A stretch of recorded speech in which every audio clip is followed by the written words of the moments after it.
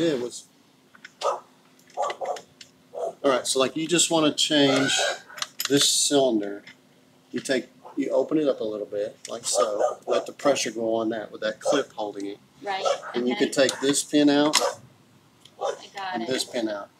There you go. And then you got to put it in the same place. And we'll just leave the pins right there and right there. Okay. And then I'll take this to Lowe's with me later. Yeah, we just need that the screw that fits that right there. Okay. But if nothing else, I think these are like $15, $20. I know, you need to spend more money. There you go. What you'll get is these. You told me these were really expensive. No, I didn't. There's two-stage ones that cost about $35. I said they're at $20. Anyway, you can just buy one of these and you'll end up with these brackets and everything else.